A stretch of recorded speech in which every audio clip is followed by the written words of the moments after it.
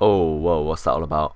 Hey guys, what's going on? My name is Joe and welcome to a tutorial on how I make my SFM posters. Now this is going to possibly be in two parts depending on how long it takes, but I've been asked quite a few times the sort of process I go through to make my SFM posters, and it's really not too difficult, and I feel like they're very basic, they get straight to the point, and it could help a lot of you guys out as well if you are looking to sort of get into SFM. So the first thing you want to do is launch SFM. I don't know what SDK is, but when you click launch SFM, just launch Source Filmmaker, right? I don't know what SDK is, but it doesn't matter because you don't use it. And you're greeted with this screen. This is going to be a very sort of beginner tutorial. I'll go through everything step by step. So you lads who are just starting SFM won't get left behind. So black screen, no map loaded. You know what that means? You've got to load a map. Right click, load map, and what this will open up is a list of every map in the game. So I generally go for a King of the Hill map, and generally I'll go for Koth King because I like the lighting on that map. So you're going to click open, and this will take a while to load, so I'll get back to you lads when the map has loaded.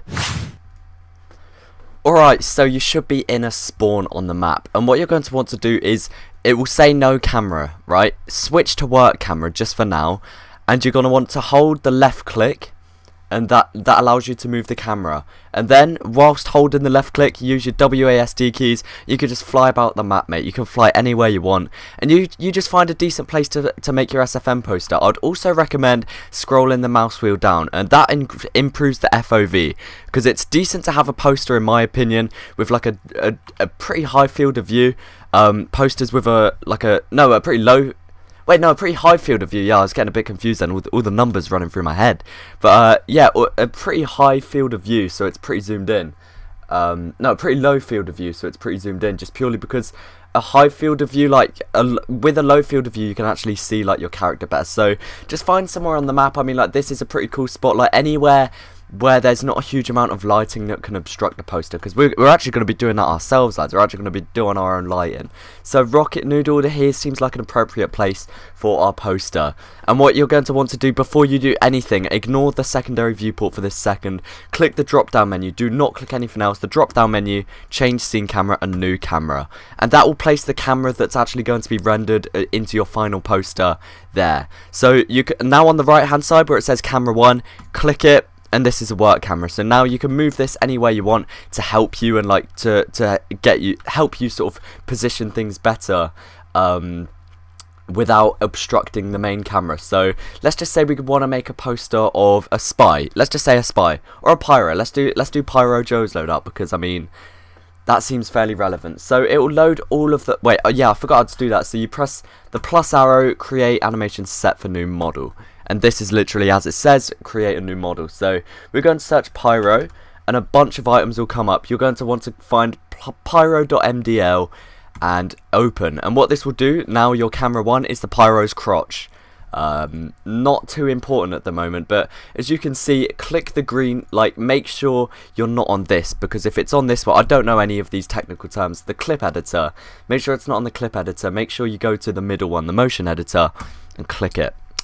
Then go over to the second camera, move it about so you can see what's going on using the WASD keys once again, as I mentioned previously, and click the 4 arrows pointing up, down, left and right. And what this will do is let you freely position the pyro or whatever class you're doing as you please. And generally for my posters, I've spoken to other people who do this as well, I mean their feet will be through the floor, and that's not too important.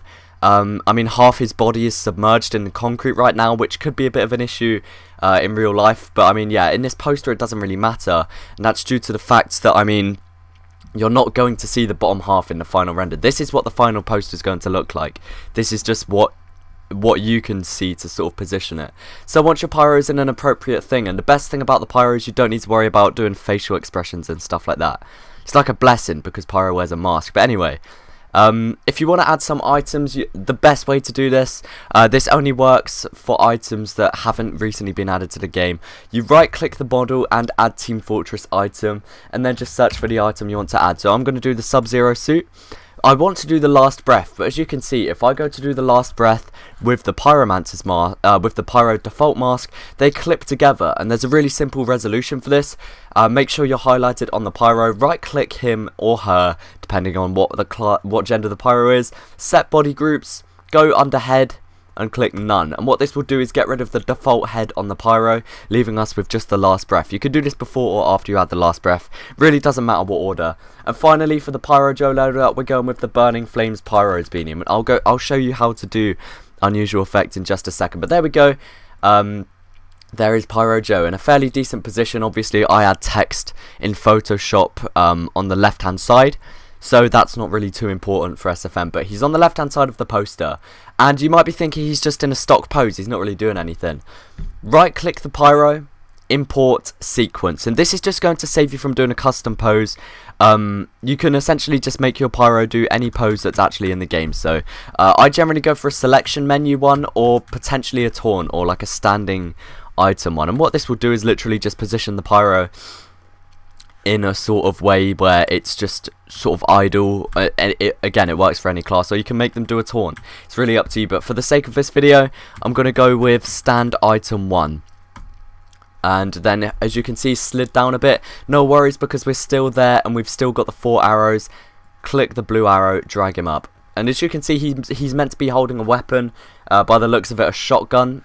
So, to add weapons, it's just the same as cosmetics. Add Team Fortress item, and shotgun pyro, and there we go. So that our pyro is holding a shotgun in the poster.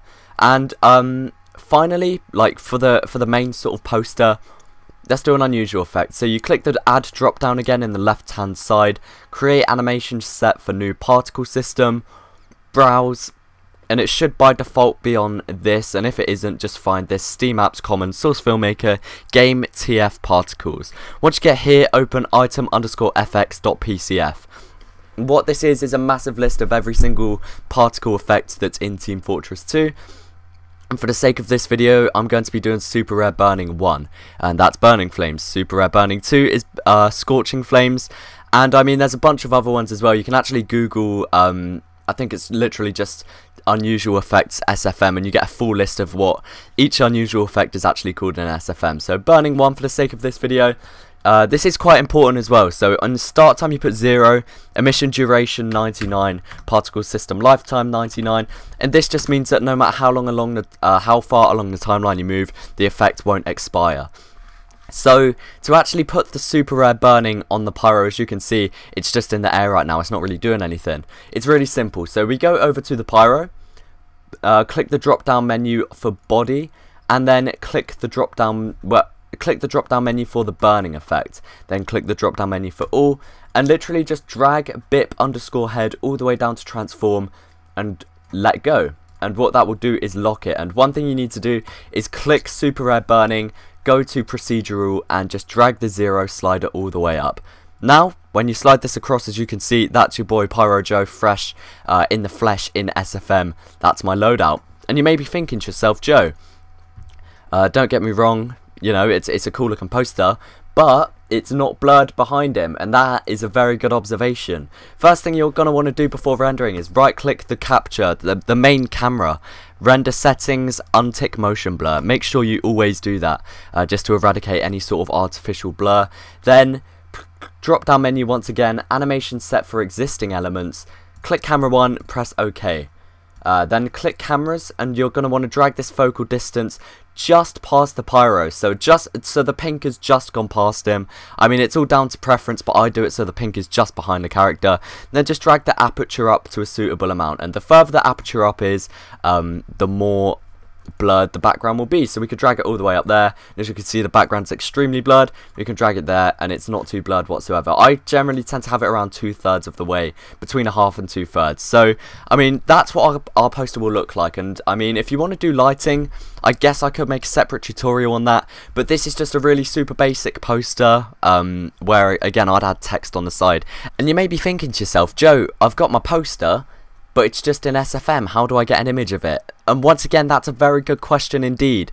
You're literally just going to want to head over to the toolbar at the top, click File, Export, Poster, Save Changes, and just decide what you're going to title it. Decide what format. I'd recommend PNG. and decide what image size. 1920 by 1080 is generally a good shout, and you just press export poster and that will render it as an image, which you can then find in your elements folder, and then go to renders and the poster will be there in the PNG form. So that is just about it for this video, guys. If you did enjoy, please do remember to leave a like and let me know what you thought down below. If you would like to see more SFM videos, then once again do let me know down in the comments below. Thank you guys so much for watching, and peace.